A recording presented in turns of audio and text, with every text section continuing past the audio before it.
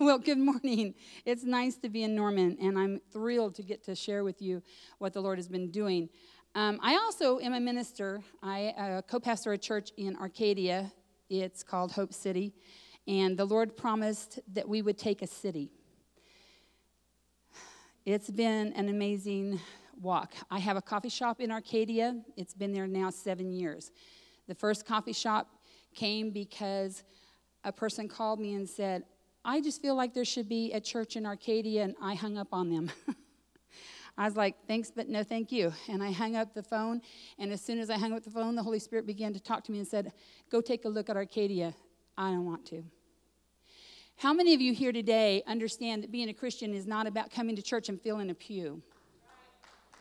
See, now I'm a walker, so if we're on internet, this may be a problem, but I like to walk when I talk. I just can't help that. But here's the thing I'm learning as I am now serving the Lord. I'm in my 60s. I honestly thought that this would be the time of life where I would retire and do fun things just for me. And guess what I found out? The Lord doesn't have a retirement plan. Now, that's going to upset a few of us because we don't like to be told that we can't have some comfort. But here's the fun thing. God never said I wouldn't have comfort in serving him. He just said we don't retire. So here I am, 63 years old, and I'm starting a second coffee shop because when this person called me and said, go take a look at Arcadia, when I went into Arcadia, Arcadia had a drug problem. It was very tightly put together. There was a lot of racial tension. Okay, let me keep going. Whew, Lord, help me. Father, right now, before I go any further, Lord, right now, in the name of Jesus, I ask that the Holy Spirit, only you and you alone would have words to speak today. Father, this isn't about people's opinions. It's not about race. It's not about denomination. Lord, I ask that you would enter this place. Holy Spirit, that you would lead, you would guide. I come against every lying spirit. I shut you down right now in the name of Jesus. You have no authority here. You cannot speak. Any spirit of the enemy, we bind you in the name of Jesus. You will not be able to move. You cannot operate. We come against every scheme in the name of Jesus, and we give you thanks and praise. Amen. Okay, now back to Arcadia. So anyway, I went to look at Arcadia after arguing with the Holy Spirit, not wanting to be a pastor and not wanting to start a church. And when I got into the town, the Lord began to speak. It was so funny. Isn't it funny? When we get obedient, then the Lord begins to talk to us. We say, well, I don't hear from God. Well, maybe we should check, is our flesh in the way? Because sometimes when we don't hear from God, it's because our flesh is trying to speak louder than the voice of God. How many of you know that God does not yell? Prove it in the Bible. There was a prophet. His name was Elijah. Where did he find the voice of the Lord? It wasn't in the fire. It wasn't in the earthquake. It was a still small voice. See, the Father wants us to be so obedient that when he whispers, we come to attention. See, the problem is most of us are still fighting flesh and still saying, well, I have a right to have this. Americans always use that. We have a right. But we're kingdom people. That means you're an alien here. You are simply traveling through. And as a citizen of the kingdom of God, we have been called to be working for the kingdom's purposes. Unfortunately, that doesn't mean just filling the pew on a Sunday morning, Sunday night, and Wednesday night. Though we want you in here, of course we do, because as preachers, we love someone to preach to. But here's the real reason you come to church. It's not to hear the word of God from us, but it's to hear from God the Father, be filled. You're to be coming in with a gift to the Father. When you walk through those doors, your hands should be full. You should be offering up a praise to the Father. For we come into his house.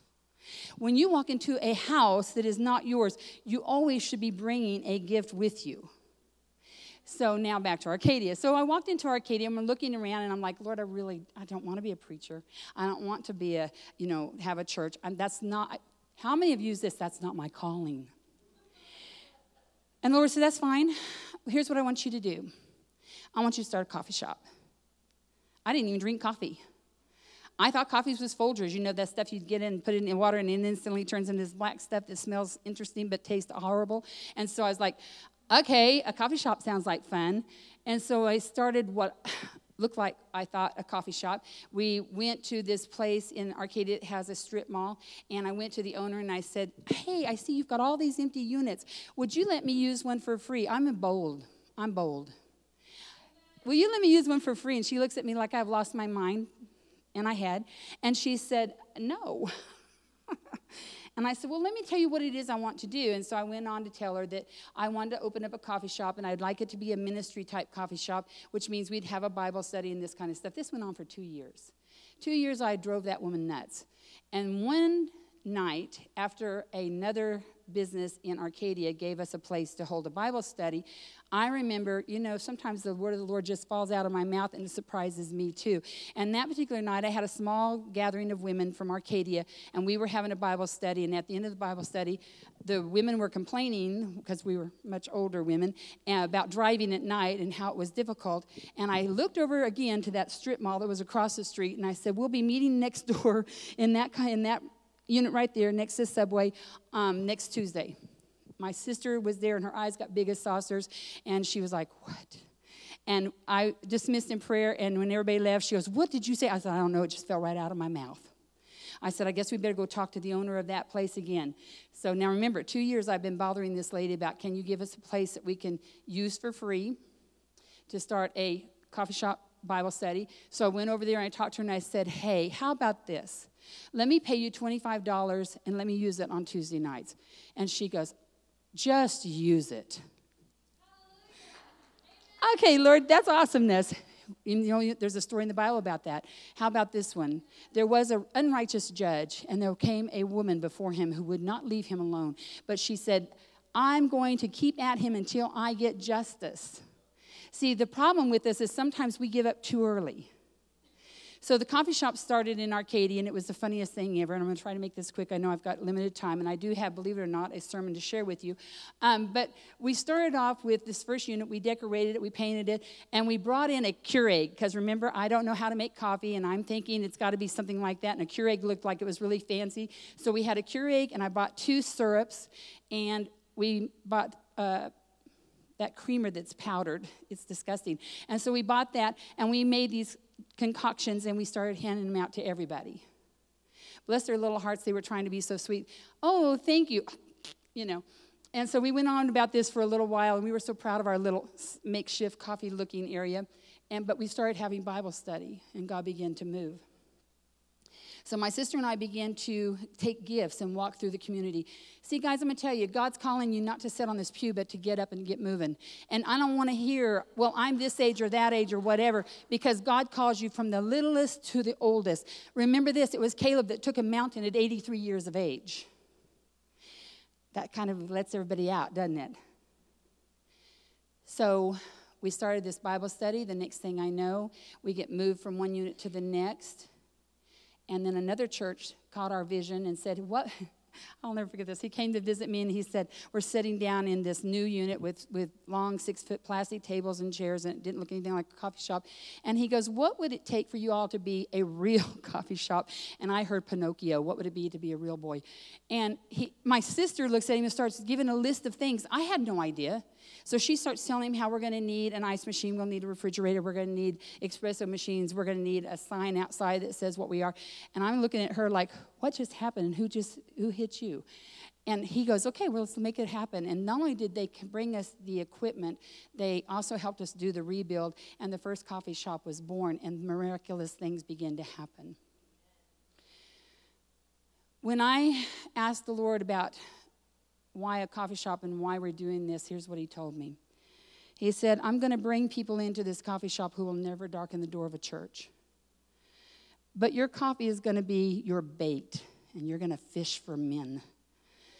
And I remember that when we first got our espresso machines up and running, and I learned how to actually make coffee.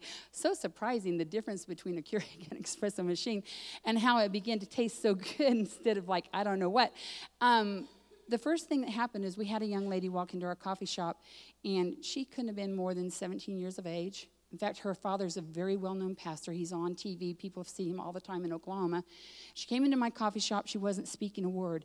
She simply wanted to buy a drink. She placed her order. She put the money on the counter, and all of a sudden, the Holy Spirit began to speak to me, and he said, she's about to commit suicide. And I'm like, Lord, what do I do with this? I mean, she's not talking. I don't know her. And the Lord said, I'll open the door. And when I do, you step through. Guys, sometimes when the door gets opened, it looks very frightening. And I'm going to tell you something. Most of the time, everything I'm doing in the coffee shop, I don't have a clue. I didn't drink coffee. I didn't know how to make coffee. I didn't know that you had all kinds of beans. I didn't know you had to learn grinds. I knew nothing. But you know that the Bible says that the Holy Spirit will teach you all things. Did you also know that the Bible says, unless you're like a child, you'll never enter the kingdom of heaven? We have to have childlike faith. Faith that says if dad says it's going to happen, it's going to happen. When you tell a child that you're taking it on vacation and we're going to stop along the way and we're going to have Disneyland fun, they're going to say, are we there yet? Are we there yet? Hey, hi, we're going to go. Mama says we're going to have this happen, and this is how we have to treat the Lord. If the Lord gives you a direction to walk, and you say, but Lord, I've never done this, but he says this is going to happen, you got to start going, Father, if you said it's going to happen, give me the ability, give me the strength, give me the fortitude, and take away the fear. So anyway, there she stood. And pretty soon, the Holy Spirit did just what he said he was going to do. He opened up a door. She started to take her drink, and I looked at her and I said, young lady, I know you don't know me, and I don't know you, but I hear the Father God speaking to me saying that you're about to harm yourself. And that young woman went off on me. I mean, she is screaming at the top of her lungs, how dare you? You don't know me. And I looked at her after she got through and I said, but Father God knows you. He knows where you're walking. He does not want you to end your life this way. This is not his plan. You walk through these doors because God has an appointment for you. And the next thing I know, I have a child on the floor in a puddle. And I'm going around the counter and I'm laying hands on her and praying for her and saying, Lord, in the name of Jesus, I come against this suicidal spirit. And the next thing I know is she is now coming to the coffee shop regularly to be mentored. Do you realize that you can sit in church and still break hell wide open? We have children that are committing suicide by the hundreds. We've got children in our school systems that are being targeted by witches. I never thought that I would ever actually meet or know about witchcraft or the things of the enemy in such deep, darkness. I always thought that was on the movies or it was in some type of, horror show, but it was not real. Until one day, a woman walked in my shop. And again, Holy Spirit highlighted her to me and began to talk to me about her and said, she needs deliverance. She's here with me today. We battled together for months to see her delivered. Deb, I want you to come on up. I know she's scared to come up and talk to you guys, but she has a testimony, and I want you to hear this. I want you to understand that what we're doing in a coffee shop is not just selling you coffee, but it is a gateway to a opening for other people to have an encounter and then make a church home somewhere. So if you would, this is Deb, and she's got an amazing story to tell you. You're going to be fine. I'll stand right here. Nobody's going to get you. Sorry, I'm going to read this because this is a whole new adventure for me. I just want to thank you right now for letting me share a small glimpse of my testimony this morning. I'm up here sharing because I came to the Acadia coffee shop just for coffee. But something amazing happened. Before I begin, I just want to pray for us. Jesus, thank you so much for being just who you say you are. What we read in your word is only life and truth to help the broken, messed up people like us, Jesus. Man, I ask you, Holy Spirit, that you speak through me. Hide all my imperfections, but only you flow freely to touch each person right where they are. Thank you for all you're going to do today. Amen. To start out, I didn't have a typical childhood. I'm an only child. I grew up in the great state of Maine. I know some of you are thinking, what's so bad about that, right? Well, all I knew was loneliness. My father and my mother was both into Satanism. My father was not a typical father, as what you probably grew up with. He was very dark. He was very cold. He was not loving.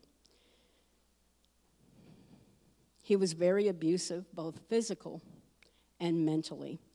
I never once thought growing up that I mattered.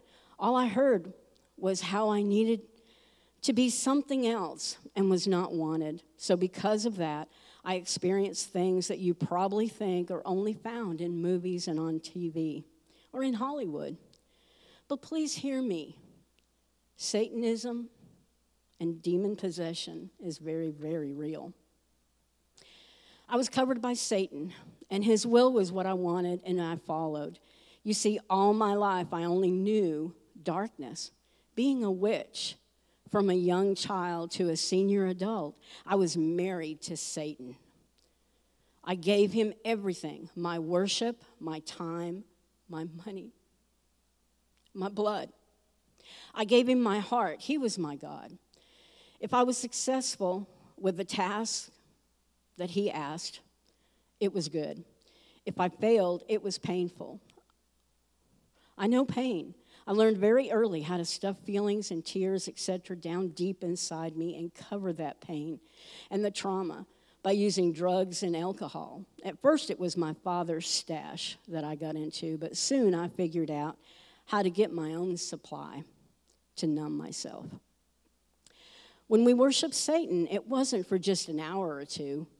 It went on for hours. There was praise and sacrifices and blood. It flowed freely. All through my life, I kept this practice up, being a witch. I was all in. That's all I knew. I was not happy. My soul was dead. My heart was torn and covered and hidden. No one really saw me. I could not trust any person. I only trusted animals. I know that sounds crazy, but I only trusted animals. My dog was my family. Then he died very suddenly, and I was all alone. That was the end. I was at the end of wanting to live, and I could not get out of the hold Satan had on me. The demons that lived inside me kept me hidden, covered in shame, fear, and rejection. I was planning to end my life. I had no family, no friends, no one. To get a second of numbness, to stop the torment, I was a functioning alcoholic and drug addict. If you cut me, booze probably flowed freely first, and then the blood came out. Drugs was what I held on to just to survive. I could not go an hour without alcohol. Not cheap stuff, but the good stuff. Not just one bottle of wine, several bottles of wine all day long. The day I walked into the coffee shop in Arcadia, I was 100% numb. Even then, I was being torn apart by the voices inside me. They were screaming, "Get out of here, leave." But a peace, as soon as I opened that door, I'd never felt that peace before in my whole life. It was right there in that coffee shop. I thought, man, I'm going to die. I'm stepping into something, and I don't know what it is. I'm going to die. Before my coffee is even made, I'm going to die. The person behind the counter was making my drink, but I knew I did not belong. As I looked around, all I saw was crosses hanging on all the walls. Everywhere I looked, crosses. Man, what had I done? I got my drink, and I made a beeline for the front door. I could not breathe. I sat for a bit out front, but someone came outside, and on their way back, they stopped and asked me if I was okay. Could they pray for me? Of course, my response was not nice. I explicitly told them, no way. I had drank enough of my coffee to fit the booze in, to fill up my cup again. And so I went to my car, did that, and went on my way. Some time passed, and I came to Hope City Church on a mission. As I came in again, I heard I did not belong. I kept begging Satan to protect me. I still wanted someone to see me, the real me, the broken, ready to end my life, ready to end everything person. Some time had passed, and I again went on a mission. Satan and his power was what I held on to, and I kept begging for that power to protect me as I was in the church. But the demons kept telling me, run, you do not belong there. You're going to get hurt. This day I happened to notice someone who looked like, well, they might be in charge or someone that knew what was going on. So for some crazy, unknown reason I still cannot fathom, I went up to this person. I went up to her, and I said, as I'm speaking to her, I'm tapping her on the shoulder, and I said, hey, is it okay if I'm here? I don't believe in your God. See, the demons inside me were screaming at me to run, leave, but something deep inside was so wanting to have a sliver of hope that someone would see me for me, the real me, and care if I kept breathing. Little did I know that that person would become my best friend. This person saw me, the broken, torn, at the end of wanting to live person. She shared not only words with me, but over time, I saw Jesus pouring out of her eyes. Several months passed, and I can honestly say I found Jesus. He came and met me right where I am. He delivered me from the many demons who held on to me. They no longer have a place in me. I daily renounce Satan, for he lied, and he is a liar.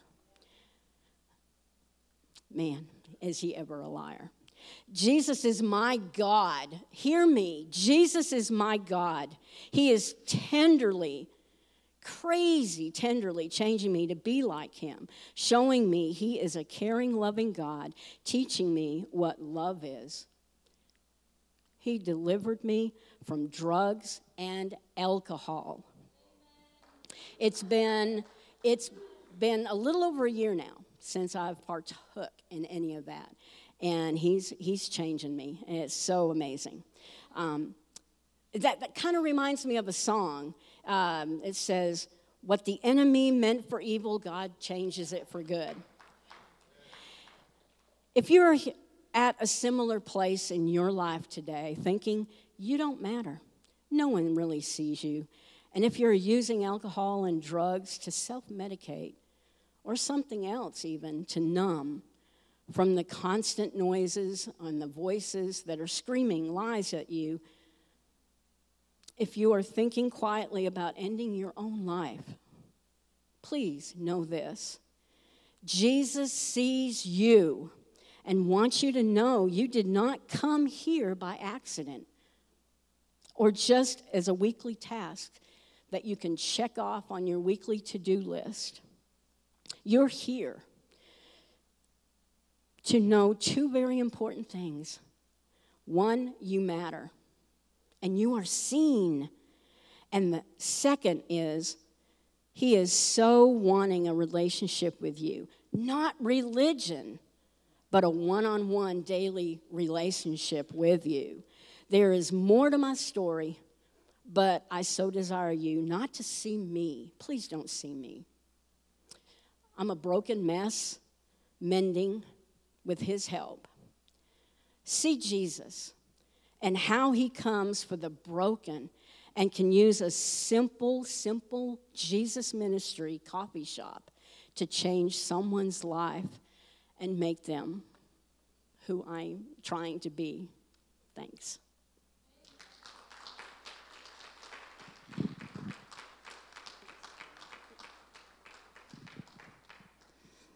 So Deb's one of our testimonies about the coffee shop. You know, I was praying about whether or not I should even be in Norman. I really like my church in Arcadia. I like being the co-pastor there. I have the coffee shop there running fairly smoothly with volunteers. And I remember it was a Wednesday night. I was sitting there, and a young man came up to me and says, I have a word from God for you. And I'll tell you really, even though we're in church settings, I'm very cautious when somebody comes up and says, I have a word from God. Here's the thing. The Bible promises we will recognize the Spirit that is speaking. We can trust that the Holy Spirit in us will also bear witness. It's a gift of discerning. It says, I'll discern which spirit is talking. Anyway, he said, I have a word for you. And he says, I hear the Lord saying, I'm going to plant you in the enemy's camp. I went, oh, that sounds like fun. Thanks. And no sooner he had said that, I have two sons. One is the pastor of Arcadia, and then I have a son that is not living for the Lord yet. He lives in Oklahoma City, but started the business in Norman, Antique Paradise. And I helped him get that up and running and then brought a coffee shop into there. What I didn't know was that set right there in the middle of that particular area on 12th and Lindsay, there is a very large coven that lives there and comes to the back of the property used to do incantations and whatever. And we took up residence there. I say we, me and Jesus and those that came with me to work in the coffee shop. And the other thing that's there is a very large gay community. Guys, we are not called to be religious. We are not called to put on robes of righteousness and pull them around us and say, I don't want to touch that. God said, go out into the highways and byways and compel them to come in. The broken, the lame, the maimed, the ones that nobody else wants, the ones that are rejected, the ones that are overlooked, the ones that would take your time and make you uncomfortable. He's calling us to souls. See, when Jesus looks out amongst us, he doesn't see black, white, red, purple, whatever. He sees souls. He doesn't see gay, straight. He doesn't see which, not which. He sees souls. And when he called us to follow him and to pick up our cross and come after him, he called us to go retrieve his creation, which is souls. And so when we came into Norman, the first time I walked in there, it was dark. I don't mean the lights were off. I mean, even with as much light as we have, it felt dark. And it was hard. And I was really struggling to go, well, why am I here, God? And to get the coffee shop up to even start it, I was like, Lord, I don't have the financing to do this. Because to start a coffee shop, you're looking at about $25,000 after you get your equipment and then your supplies. And I was like, it's going to take me about $15,000 to get the equipment. And I went to prayer and I said, Lord, if you've called me here, because I was really hoping the answer would be no and I could have a reason not to go. Anyway, I was praying and I said, Lord, if this is where you want me, you're going to have to bring it in. I don't know where it's coming from because I'm a single mom. I'm a single lady. I don't have a job. I'm retired. I have a fixed income. There is no money. I have no rich relatives. There's nothing like that going on. What I do have is faith in Jesus Christ. What I do have is I know that when we ask Jesus, what do you want us to do? If he calls us to a place, he said, I will equip you to do what I've called you. And furthermore, if I call you to a place and you say you don't have the ability to do it, but I've called you, then I will make sure that I give you the ability to walk. Because what he will give you is the infilling of the Holy Spirit, who can do all things, who can teach us all things, who can open doors where we cannot open doors. So it was a Wednesday night, and I get a phone call. I'm on my way to a Bible study at Arcadia. I get a phone call, and on the other end is Jerry Drury, and he says, hey, my church has just decided to totally purchase all of your equipment. I could have just been knocked over with a feather. I'm in tears, and I'm like, what? You're going to do what? And so I go into our Bible study, and I said, you're not going to believe what just happened. Of course, my church went into a big uproar. There was all kinds of praises going to the Lord. And the next thing you know, we are now seated in Norman. And I got to tell you, Norman's an interesting place. You talk about a tale of two cities. This may be one city, but it has two sides. And it's an interesting town. But I'm going to tell you, where the Lord has stuck us, there are many who need an encounter with Jesus Christ. Listen, when he calls us, he doesn't promise that the way will be easy. He promises he'll make a way. So I'm in there, and there's some dark things happening. We have people coming in.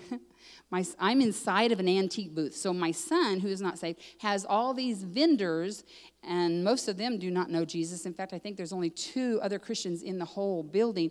And there are some really interesting things in those booths. And I started going in early and praying over the whole place. And the more I prayed, I started having nightmares. So then I went, this has got to end. So I went in and grabbed my anointing oil, and now I'm anointing every booth in that place. I anointed everything. I even anointed Google, and that stupid thing talked and said, I'm not connected to the internet. And I went, what? I said, excuse me, my computers are on, and you're... So I went, in the name of Jesus, I rebuke you. In the name of Jesus, you will respond with Christian music. And all of a sudden, it went dead. I was like, oh, we blew it up. And then it started playing Christian music. The nightmares still continued after I had anointed the place, so I brought in some prayer warriors from my church in Arcadia. They came in on a Monday when the place was closed. We, again, all three of us went booth by booth, place by place, anointed everything, registers, Googled everything, the coffee shop, everything in there has been anointed. And then we saw, literally, black shadows zooming down an aisle as we're reading the Word of God. They're zooming down. It looked like roaches running, only they were bigger. And so I went, this is great. Something just got expelled. It's gone. And I felt peace. I went home. There was no nightmares that night. We came back on I think it was Wednesday, to work the coffee shop. And the first thing out of my volunteer's mouth was, hey, it feels light in here. Yes, it does. Guess why? So the next thing that happened is we took literally a wooden stake. This is going to sound like something out of... Anyway, we took a wooden stake. I took it to church. The pastor anointed it with oil, sopped it in oil. We prayed over it. And then he said, now go take territory. So I went back to Norman. I went out into the alley where the witches have done their nonsense. And not knowing what they have done at this point in time, went over to a tree. And my daughter and I, who's sitting over here, we went over there and we started pounding that thing in the ground. And I'm praying the Jabez prayer, Lord, let me do no harm to anybody, but increase our territory. We are taking Norman for Jesus. Father, we're pushing back the powers of the enemy. My daughter looks up and she goes, all the hairs on my head and my back are standing up. I said, mine too, on my arm and everything. And she begins to pound that stake even harder all the way into the ground. We find out later that that very spot is where they were doing an incantation. Well, guess who just won that one? Hello, Jesus. We'll take this territory. We'll take it right from the enemy's hands. Listen, he is not more powerful. We've got to start realizing that what is in us is greater than what is in this world. And though he says to the people out there that he has all the power, it is our God who subdued him and brought one out of his kingdom and said, look, I'm going to use her now to begin to speak to those who are caught in darkness so that they will know that there is a hope, that there is a light, that there is a place that you can go. And I haven't even got to the scriptures yet, which is in John 4. But here's what I want you to understand. God is calling you not to sit on a pew, not to just come on a Wednesday and a Sunday, but he's calling you to go into the marketplace and be a light unto the world. No, I am not saying you have to step on a soapbox and start screaming at the top of your lungs, turn and burn. What I'm saying is he's sending you in to show how Jesus loved. Amen. Here's where we get it wrong, because I have talked to many people that have come into my coffee shop who have so much church hurt. Can I tell you that the broken do not need to hear that they're going to hell? What they need to hear from you is, do you know there is a God who loves you? Do you know that God loves you right where you are? Listen, I'm dealing with homosexual community, and I got to tell you, that was out of my comfort zone. If I could ever be a Pharisee, it would be then, because what I wanted to do was say, I know they exist, but please don't make me have to look at this. I don't know how to handle this. I don't know what to do with this.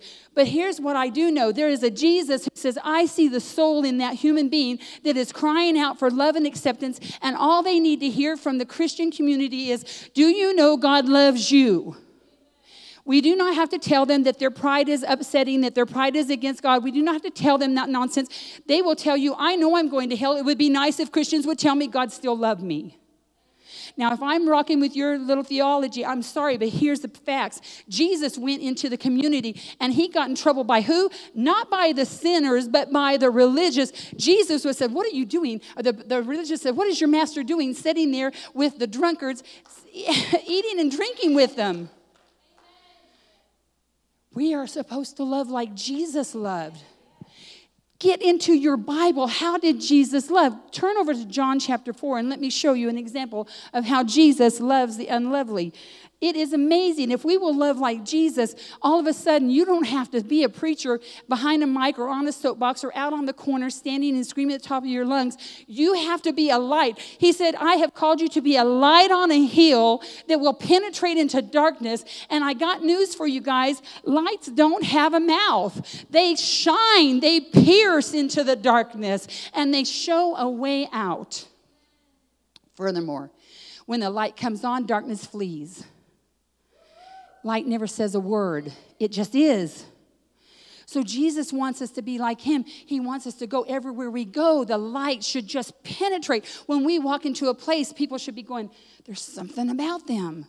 You don't have to say a word. You should have Jesus just emanating out of you so that wherever you go, they are going, what is it about that person? Listen, this pastor is a broken human being. I will fail you. I will let you down. If you start looking to me and put me on a pedestal, I promise you this, I will let you down. You will be totally, absolutely just upset. But if you'll get your eyes off of humanity and put them where they should be, according to Hebrews 12:2, that says, keep your eyes focused on Jesus, the author, the finisher of your faith. He did not find it, he said, but for the joy, did not find it shame, but went to the cross. What is he calling you to do today? He's calling you to lay down your humanity, to lay down your comfort, and to pick up a cross that will put you in a place where you feel uncomfortable, and you'll have to cry out and say, God, I don't know how to work here. I don't know how to minister here. I don't know what I'm supposed to do here. In the coffee shop in Norman, I've been there now for 3 months, and we've managed to get some coffee out the door. We're still not known well, but let me tell you what is happening there. I've got people that I'm ministering to by just being friendly. They didn't even know I was a preacher because I don't go around announcing that I'm a preacher. Listen, if God gives you a title, you don't need someone to announce it. God will make sure it's known. Been there 3 months. And as soon as I walked in that store, the Lord began to highlight. He highlighted 3 different people to me. One of them, I think, is a practicing witch. And I adore her. Her name is Susan. I adore her. The other one is a young woman who has a booth there. And honestly, she told me in no uncertain terms, don't talk to me about God. I can't stand Christians. I don't want anything to do with them. If you want to be my friend, don't you ever bring that stuff around me. And then the other person the Lord highlighted to me is married to a woman. And I just think she's amazing. And her name is Claire. She's a phenomenal woman. And God has a purpose and a plan for each of them. And right now, all he wants me to do is to show Jesus to them. So one day, Claire is in the back. Claire is sweeping up the store. She's just helping us. She just does good things. And I looked at her and I said, Claire, you are such a good person. She stepped back and put the broom down. She goes, no one's ever called me good. And it broke my heart. And I said, but Claire, you need to hear that often. Because you are good, not righteous, but there's something in her that is good and it's begging for it to come out and it wants to be seen, just like Deb's humanity wanted to be seen, just like Deb's soul was crying out and saying, I just want someone to see that there's a human here that's dying and about to end life. All people want is for someone to recognize that they're hurting, they're broken, and that they're dying, and without Jesus, they're going to hell. And so what we're supposed to do is to be that light, be that love like Jesus did. And so I walked up to Claire as I was leaving that day, and I said, Claire, can I just hug you? I honestly thought she was going to faint. And so she goes, okay. So I hugged her, and I whispered in her ear, and I said, Claire, you need to hear often you're good. And God loves you. I let go of her and I stepped back, and her friend Kathy goes, I need a hug, and comes running at me. And so I'm hugging Kathy. And she's the one that told me that I'm never to talk to her about God. I'm never to share with her about my faith. So I just kept loving on her. Last week, I was really, really sick, and Deb was working with me up at the coffee shop here in Norman, and we were sitting there. We had just got through praying, and I was like, Lord, I don't know what I'm doing here. This is a hard ministry over here. I'm all alone, and you always send your people out by twos, but you've sent me out. Well, Deb's walking with me. Thank you for that, Lord. I give you that. I'm just so glad that I've got Deb helping me on Tuesdays and Wednesdays. I said, but I've been up here working this by myself, and this week I'm really sick. My body is physically sick, and you know the enemy likes to attack when you're physically down. He's not fair. He don't play right. He likes to play mean. And so I'm sitting there, and I said, Deb, I don't know what we're doing. And Deb goes, well, I felt like God called me here. I'm like, there you are, preacher. How do you like that? And so I went back to prayer, and I said, Lord, if you really have called me here and I haven't missed your will, I need you to show me that I'm making an inroad. And in that very moment, it was within seconds, Kathy walked in, and she goes, hey, did you find the present I left for you? And I'm like, what, you left me a gift? Yeah, I've got a gift for you. And so I found it, and it was a scroll, and I unrolled it, and here's what she gave me. See, Antique Paradise, it has flamingos as its logo. So see all the little flamingos? I don't know if you can see it well, but there's flamingos, and it says this. It says, God says. Kathy gave this to me, and she says, God says you are unique. You are special. You are lovely. You are strong. You are precious, and you are chosen. Here's a woman who said, don't talk to me about God, who brings me something that says, God says I'm all this, with the scriptures below. And I looked at her, and tears are running down my face, and I said, Kathy, this is from you. She goes, yes, yes, my heart loves you. See, we can be a light and not have to preach a word and just show Jesus, and all of a sudden, the broken are drawn to Jesus. They're just drawn to him. They want to be where he is. And so when Jesus is coming up and out of us, even when we're not feeling our best or like we matter, all of a sudden, the broken is drawn to him. So in John 4, first verse, it says this, where I lost my notes. It says, now when Jesus learned that the Pharisees had heard that Jesus was making and baptizing more disciples than John, although Jesus himself was not baptizing, but his disciples, Jesus left Judah and departed again for Galilee. He had to pass through Samaria. Now let me tell you something. This is interesting. No, he didn't have to. Most of the Jewish people would walk around Samaria. I'm going to give you a little background about Samaria. Samaria was what the Jews considered to be half-breeds. They had been they were the northern kingdom. They had been total Jews, but they were Jews who began to bring in mixture. I'm going to tell you something, people. God does not want mixture in our worship. You cannot serve God and hold on to the world. You cannot serve God and think that you can bring in New Age things. You cannot hold on to one side and the other and think it's going to be okay. God will have a reckoning day. So the northern kingdom kept bringing in. So they had the Torah. They were following sort of the law of God, but they also had been mixing idol worship in, and God kept trying to get their attention. When finally they won't be heard or they won't hear God, he sends the Assyrians in. The Assyrians attacked the northern kingdom, took out all but 20% of that kingdom into captivity, and then transplanted foreigners into Samaria, which was actually God's land, and they began to force intermarriage. So now we have half Jews, half foreigners, and the southern kingdom thought, we don't want any part of them. They are half-breeds. Funny thing is, isn't it interesting about human beings? We sometimes want to say, well, I'm more righteous than so-and-so. Well, I never did witchcraft. Really?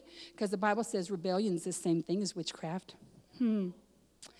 Furthermore, how about this one? Some of us want to say, well, I've never done anything horrible. I've served the Lord all my life. Really? Because the Bible also says there are none righteous. No, not one.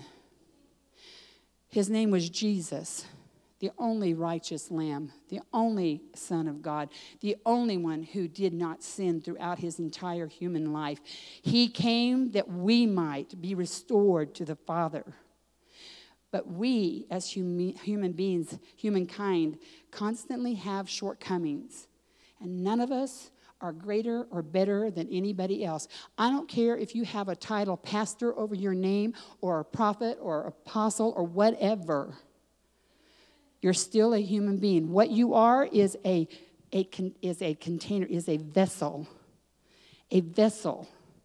used by the master, filled with his spirit, for the master to pour you out like a drink offering for those who do not know him. That's what we are. That's what I am. And so when Jesus calls us and says, come follow me, what he's saying is, put down your way, your will, your wants. Tell that flesh to die daily and come follow me. I've had so many people, well, coffee shop ministry is not my calling. Really? Have you asked God what your calling is? Because according to the Word of God, He said, go make disciples of all nations. I'm sorry, that means if you're a somebody, you are a who, then you're called. Well, I don't go out and start coffee shops. Okay, fine. Where do you work? Are you a light? Are you an Eeyore? Or are you a Tigger person? Tigger's always happy and bouncy and sunshine always. I think Tigger looks at Jesus and is constantly happy, where Eeyore is like, I could die. Oh, where's God? Listen, we're called to be the light. We're called to shine. We're called to penetrate darkness and cause it to push back.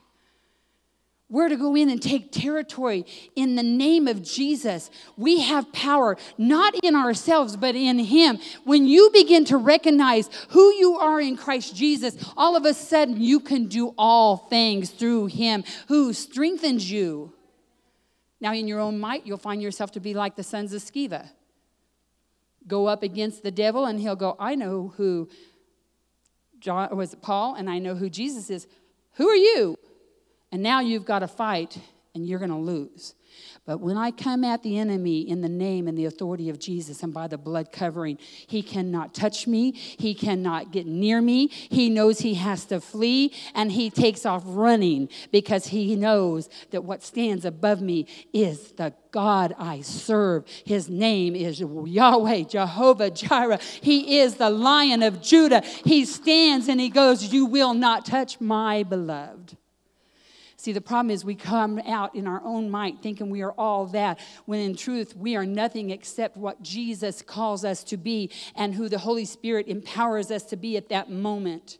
And by the way, even the best of us, who the Lord likes to use, has our moments where we are broken and down. You don't think so? What about this story? Elijah, a mighty man of God, a prophet who just killed 400 prophets of Baal, came down to the river depressed and going, I am the only one that serves you. Every one of us has humanity that we have to work with and deal with and put down and say, Lord, forgive me and help me to realize you've called me to do something greater than this. So here we have a story where Jesus is moving into Samaria, and he's going to the well, and he sees there is a well. Look at verse 5. So he came to the town of Samaria called Sychar, near the field of Jacob. Now remember, Jacob was a Jew. Jacob had 12 sons of Israel. He gave Samaria to his son Joseph. So where we're at right now, though the Jews are skirting around it, actually was given by God to the Jews. Anyway, so he sees there's Jacob's well. Look at verse 6.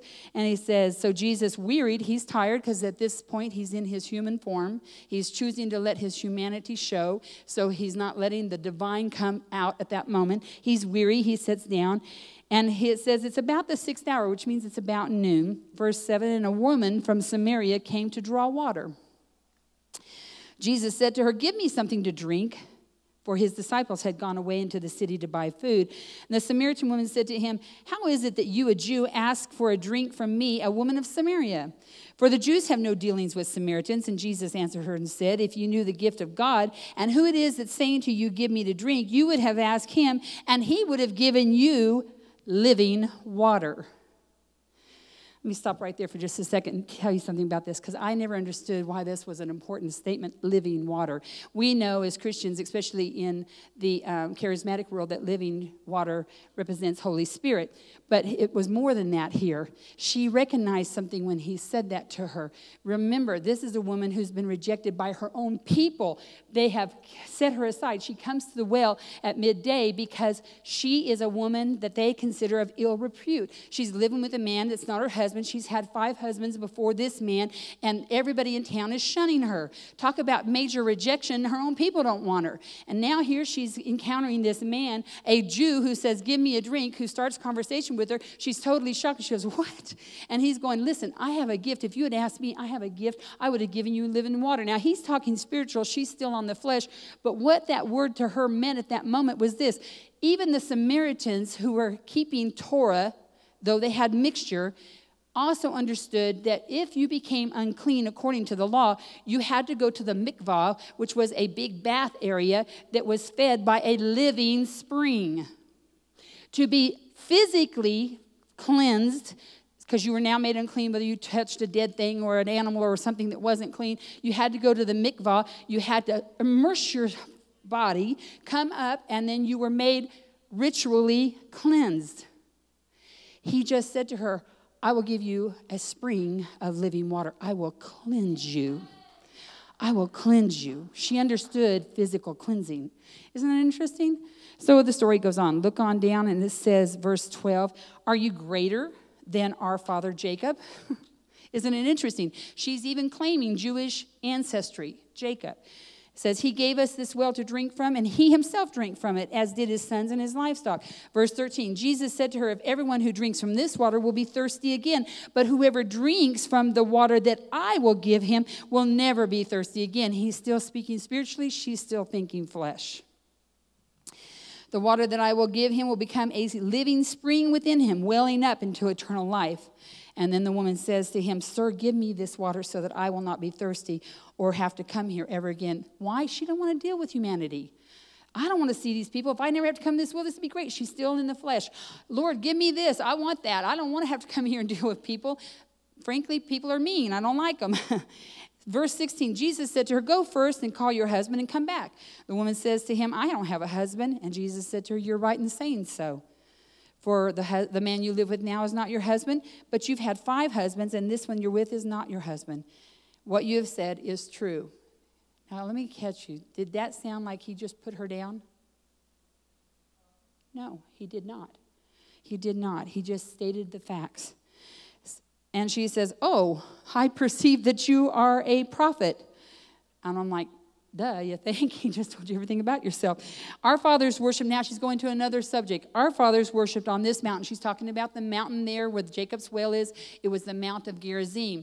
The Samaritans were not accepted by the Jews, were not allowed to go to Jerusalem to worship in the temple there. So they built themselves a temple on Mount Gerizim, and they put the priest in there so that they had a place to worship. So again, she's speaking fleshly. We come here to worship, but you are saying that we shouldn't worship here. But you Jews say, look on, if you go on down here, it says, our fathers worship on this mountain, but you say that in Jerusalem is the place where people ought to worship. Jesus said to her, woman, believe me, the hour is coming when neither on this mountain nor in Jerusalem will you worship the Father. You worship what you do not know. We worship what we know, for salvation is from the Jews. But the hour is coming and is now here when true worshipers will worship the Father in spirit and in truth. For the Father is seeking such people to worship God. God is spirit, and those who worship him must worship in spirit and truth. The woman says to him, I know that Messiah is coming. He that is called Christ, meaning the anointed one. When he comes, the anointed one, he will tell us all things. And Jesus said to her, I who speak with you am he. I'm going to stop right there for just a minute, and we're going to go into some points. First of all, isn't it interesting? He went through Samaria where everybody else who was a Jew would ignore and skirt around. And it said he had to go in. He was setting up an appointment time with a woman that was rejected by her own people, rejected by the Jews. But Jesus, the Messiah, the anointed one, came straight to where she was, a woman who had been rejected by all humanity, who had no hope. And where does she find Messiah? At the well with her. Isn't it interesting? Jesus didn't reveal himself as Messiah to the religious. He used the word Son of Man. He used the word I am. He never flat came out and said, I who speak with you in the Messiah. Isn't it interesting? He chose to reveal his being the Messiah to someone who everybody else rejected. Could it be that we get so religious sometimes that we're missing out on the very outpouring and revelation of who God is? See, my little grandma, who has been a preacher for many, many, many, many years, over 31, she's in heaven now. But she used to say, sometimes we get so heavenly minded, we're absolutely no earthly good. People don't need to hear your platitudes. The dying and the broken do not need to hear that they're going to hell. What they need to hear from you as a light, as a child of God, as a Christ follower. They don't need to hear your denomination. They don't need to hear your religion. And by the way, the Bible even says religion will kill you. The law was given to show you like a mirror your need for God. The new covenant was Jesus, who came in grace and truth. And he then said, look, I have fulfilled the law so that because you can't keep it anyway. And now you can walk under my grace. Grace is not a give all where you can sin all the time you want and go, well, I'm under grace. It's all covered. No. The Bible says where sin abounds, grace much more abounds. What happens is when you come into the encounter of grace, which is Jesus Christ, when Deb came into our coffee shop and encountered the peace and the love and the mercy of God, everything in her, the humanity of her began to scream out, this is what I've been looking for. This is what I desire. Now the demonic in her began to scream, get out of here, because they recognized she was about to come in face to face with the power of God who would set her free once and for all. And what happened after she got saved is she no longer decided, oh, I can have a little drink here, or I can do a little witchcraft here, or I can play a little bit here. I'm under grace. No. When she came to God, she said, I don't want to touch that stuff. I don't want to look at that stuff. Don't make me look backwards. She wants to get away from it. She pushes back. She's had people come to her and say, is this necklace that I got, is it witchy? And she's like, I don't even want to look at the stuff. See, when you really have an encounter with God, when you really have met him and the Messiah shows them and says, I am he who speaks with you, everything in you then is changed, because all of a sudden everything that was hurt, everything that has been rejected, everything that was broken goes, this is the God who loves me. And he loves me so much, and he died for me, that I don't want to go back into what I used to be. I want to receive the fullness of who he's calling me to be. That's the difference between religion and actually having a relationship. See, God didn't call you to be an Assembly of God person. He called you to be a Christ follower. It isn't about Baptist, Methodist, Assembly, Catholic, whatever. Religion will kill you, but relationship will save you. Do you hear what I'm saying? We get so caught up. You know why there's so many denominations? Because we as human beings cannot agree on anything. So we get offended and we say, well, I'll just pull off of here. Let me tell you, we pulled off of the Methodists long before we became Assemblies. Because we got offended, because they got offended. I don't want that stuff to happen where people are dancing around and falling out. And hey, listen, if the power of God touches me, I don't care how it makes this body react. I'll take anything and everything God wants to give me. If it means I flop on the floor like a fish and look like a fool in front of you, but I'm full of the power of God, so be it.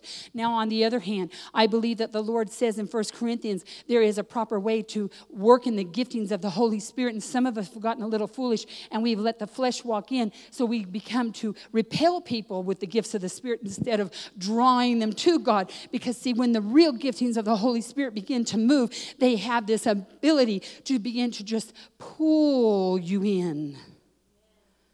But when the flesh is in operation, it has a way of repelling you.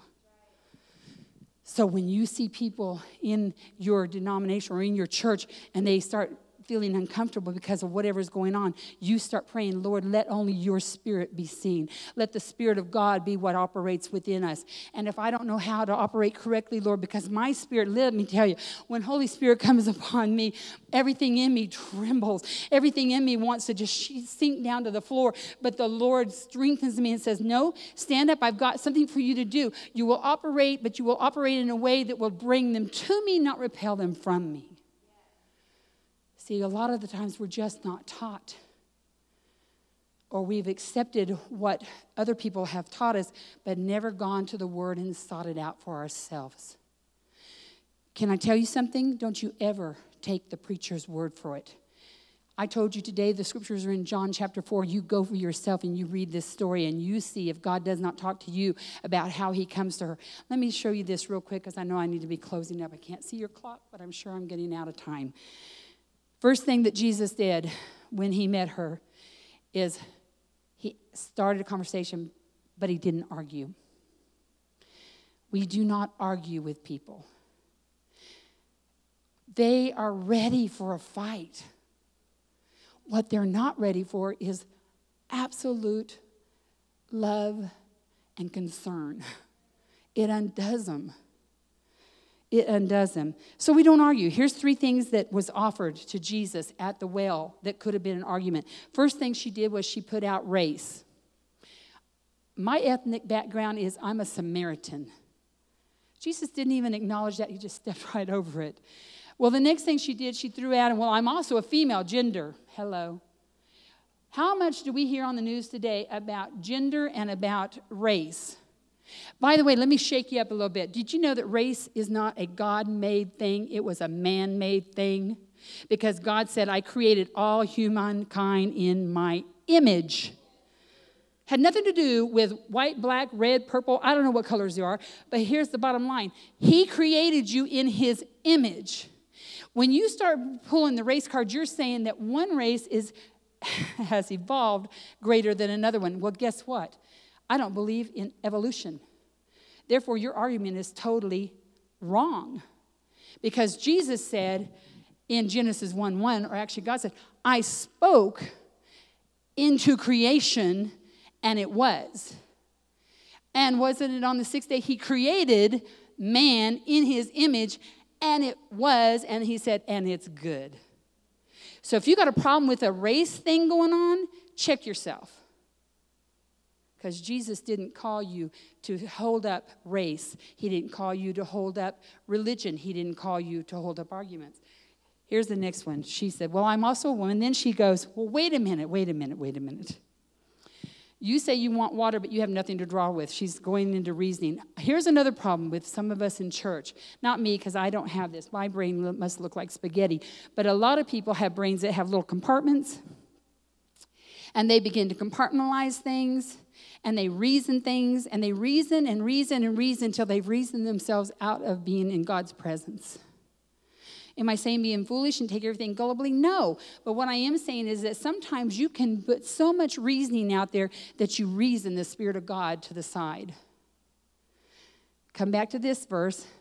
Unless we are like a child, we cannot enter the kingdom of God. Mamas, how do our children act? They take us at our word. When we tell them something, they know that they better either do it or there's going to be consequences, but they also know if we promise them something that they will receive it. We have to come to God like that. If he says it, if it's in his word, he cannot lie. The Old Testament says, I am God, I cannot lie. When I send my word out, my word will come back to me not void, but it will accomplish what I've sent it to do. I cannot lie. He is not man that he should lie. That's what the word of God says. So what do we stand on? We stand on what the Bible says. If you're going through a problem, listen, I have a child right now, and it's driving me crazy because I told you I don't deal well with the idea of having to help people come out of homosexuality. My brain doesn't wrap around it. I don't even understand it. But God does, and that's all that I need to know is that God loves him. I have a son who's living a gay lifestyle. I don't know how to handle all this. And I can tell you, I handled it all wrong. I wounded that child. I wounded him so badly that for a while, he didn't want anything to do with God, with church, with our family. Because I came at him wrong. See, we can talk about sin, but it's how we talk about it. If you start talking to a wounded person about their sinful life in a way that brings them down and it's condemning and it brings guilt, guess what voice you're using? It's not the voice of God. It's a voice of an enemy. For what does the Bible says? But the liar, the enemy, he is the one, the accuser of the brother comes to bring death. He comes to lie. He comes to steal. He comes to bring guilt and condemnation. What did Jesus say? I have come not to condemn the world, but to give the world abundant life. How does that happen? See, here's the problem. Most of us think that we have to preach sin and tell them that they're going to hell because we're scared. I was terrified. I didn't know what to do with a child that came to me and said, Mom, I don't understand what's happening to me, but I have this feeling towards men instead of women. This mom was about to die. I was like, I don't know what to say. I don't know what to do. So I did everything wrong. When all that child needed to hear was, God will help you. I will pray with you. God still loves you. See, we got to get past the sin and start looking at the humanity. There is a human there that is dying, that is just desperate to be accepted and loved. But we want to preach at them and tell them the do's and don't list. Can I tell you, your do and don't list will kill you. But Jesus said, I've come and I'll sit right down beside you while you're drinking your beer, and I'll tell you a good story. I am not condemning sin. I am not condoning sin. I am condemning sin. I am not condoning sin. I'm saying there is a way to approach the broken like Jesus did. The Pharisees brings a woman caught in the act of adultery. Not the man, just the woman. But she was caught in the very act, so where was he? We'll talk about that later. Anyway, so here's this poor woman being brought up in front of all these people, and they say, what do you want to do, Rabbi? Looking to Jesus. She was caught in the very act, and our law says that she should be stoned. Jesus didn't jump on that bandwagon. See, part of us also wants to jump on the bandwagon with popular opinion. Whatever the right then crowd is saying is what because we don't want to stand. I don't know about you, but I hate confrontation. But I'm okay with it as long as I know the Spirit of God is the one that's doing the confronting. And he finally looks up and he says, he started writing, you know the story. He writes on the ground, and all of a sudden, all the people that are accusing her walk away. I have to believe he's writing down there everything that they've ever done. You know, come on. I don't know how to throw a rock if he's saying over here, well, I caught you one time doing this and this and this. So he looks up, and they're all gone. He looks at the woman. He says, woman, where are those who condemned you? They're all gone. And Jesus said, I don't condemn you. Now, he did give an instruction, didn't he? Go and don't sin anymore. But I can tell you that when Jesus offered that to her and offered that grace, it didn't make her feel guilty. It didn't make her feel condemned. It didn't make her feel rejected. All of a sudden, she felt the warmth of a loving Savior that said, I've got you. The woman at the well, at the end of their conversation, when he begins to tell her everything about herself, here's a woman who's been rejected by all humanity. And comes into an encounter with the Messiah, the anointed, the one that they've been waiting for. And it changed her so instantly that, remember, she wanted that living water so she never had to see these people again. Now she leaves her water buckets and she runs into town and becomes the first missionary evangelist and says, come and see a man who told me everything about myself. And I have to believe that when she was saying that, it was more like this. Come and see a man who told me everything I've ever done that you all rejected me for, and he still loves me. Could this be the Messiah? Could this be? See, Jesus is calling you today to take the gospel into the workplace or into a school system or into whatever it is you are doing. For me, it's a coffee shop. If you're a single mama or if you're a married woman and you're at home and you still have young ones coming up, you've got an important job to do. That's bring up that household to know God first and foremost before you go into a calling. There will be others of us who have got the ability, because our kids are out and moving, that God says, okay, now I want you to move into a place where you can be a mama to the broken that have no home, have no family. He's calling you today not to sit in here. You're here to fill up so you can take out that precious Spirit of God and give it to the dying. He's calling you. Somebody asked me, are you going to share with us and tell us what we could do to help you? Well, you helped us already by buying the equipment for us. We still need volunteers, but here's what I need. I need Spirit-filled people who are willing to be used by the Holy Spirit to step out in obedience when it scares the living daylights out of you.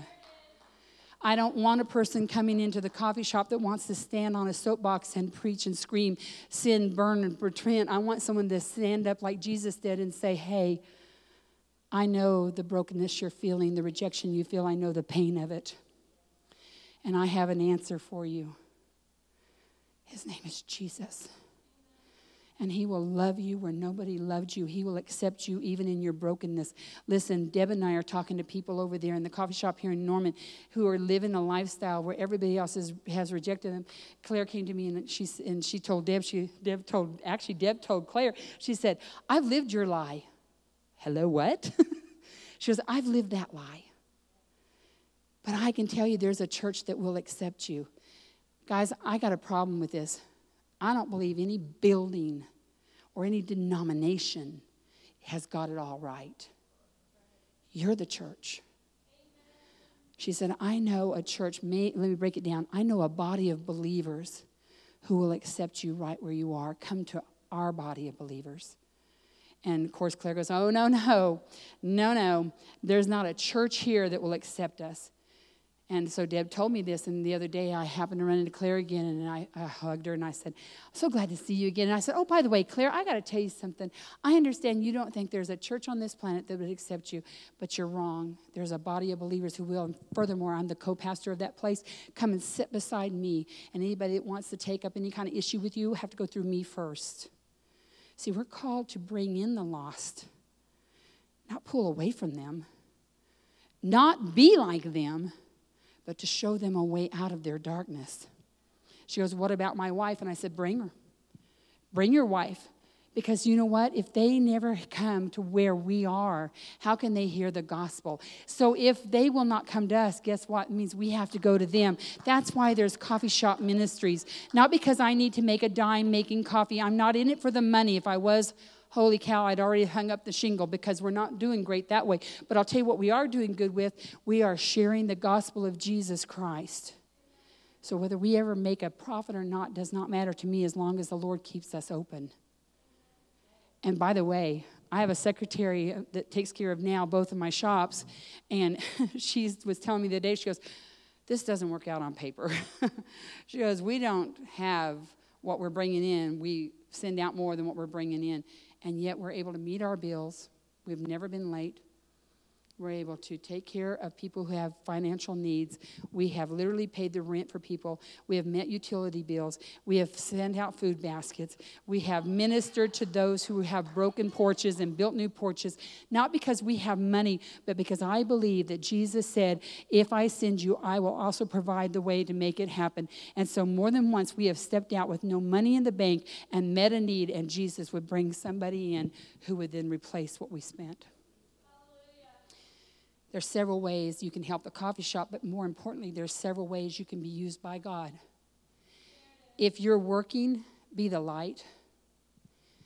Those people in your workplace do not need to hear how horrible they are. They know it, I promise. They know it. What they do need to hear is, do you know God loves you? Find something about them that you can begin to edify and build up and say, man, I love the way you dress. I love your smile. You know God created a good thing when he created you. They want to hear that. Start with relationship. Jesus started a conversation. First thing we have to do is start the conversation. Listen, it's about building relationship. Sometimes we get that wonderful privilege of instant. They come to God instantly. We have them. We walk them right through salvation. But most of the time, I worked for 3 months with Deb in my home before she was totally and absolutely delivered. Had I stopped, you're right, Lord, had the Holy Spirit given up at one time, had he not strengthened me to be able to do it, and if I had not been obedient to follow Holy Spirit, who knows what would have happened? He's calling you to be that vessel. Pour Jesus out in the community. Are you a waitress? Fabulous. Make sure you let them know that you've prayed over them today. Are you a mama? Pray over your kids before you send them to school, because we've got witches in the school. Isn't it interesting we can't pray in school, but the school here in Moore allowed a witch to come in and sage a room? Excuse me? But how about this one? God planted a child of God in that very school system who began to pray over that classroom and said, I come against what that just happened. That ain't going to happen here.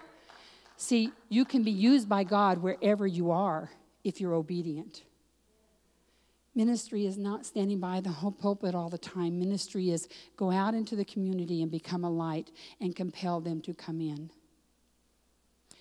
Lord, I thank you for this opportunity to share the word. And Father, I ask that it penetrates into the hearts of your people, that they would become willing. And Lord, that they would begin to search their soul and say, Lord, have I pleased you? Am I being used by you?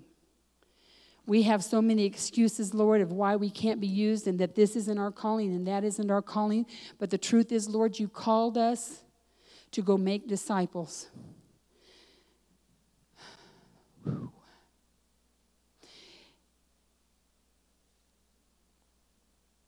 Father, right now, I ask that you would begin to move throughout these benches. Holy Spirit, put your light on where we really stand with you. Lord, I'm asking that the fire of God would begin to pour out into this place. Let this church become a firehouse for you. Let the coffee shop become a gateway to help those who don't have a church home to find fellowship here at this particular body of believers. Lord, I'm not concerned with the denomination so much as I'm concerned with people who want to pick up the cross and follow you, who are willing to step out of their comfort zones and be used by the Spirit of God to minister to the broken, the hurting, the down and outers. Lord, I pray that you would change the minds and the hearts of each one of us today, and that we would say, Lord, if I have become cold and indifferent, that you would let the fire of God spark within my soul again.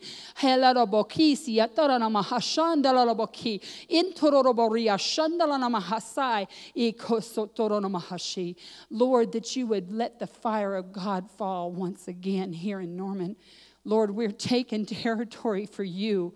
We come against the enemy of this town, this city. I come against the enemy who wants to keep us silent and tell us we have no authority and no right. Father, we will be a light that will speak louder than any word. Let your light shine through us, that it penetrates like fire. Lord, I thank you right now that you are bringing each of us with a hunger to be used by you. If you're here today and you say, Sister, I'm not where I should be. I'm not on fire for God. I don't want to embarrass you, but if you'll raise your hand, I will be praying over you. Because here's what I believe. Yes, I see that hand. Thank you. I believe God is calling you to step into deep waters with him. We talk about revival, honey. He wants to bring fire into your soul. He wants you to become not just a burning ember, but a roaring, raging fire, that everywhere you walk in this town, in this city, that the Spirit of God literally is felt. I see that hand. Lord, right now I pray that you would just touch each man, woman, and child in this place. Holy Spirit, take up that place in their holies of holies in their soul, and let the fire of God begin to burn once again. Lord, when they see the broken of this city, that their heart begins to break, because your heart breaks for them, Lord. Because you, Lord Jesus, said, I left the 99 to go after the one. Father, let us be a tool in your hand to rescue the one in the name of Jesus.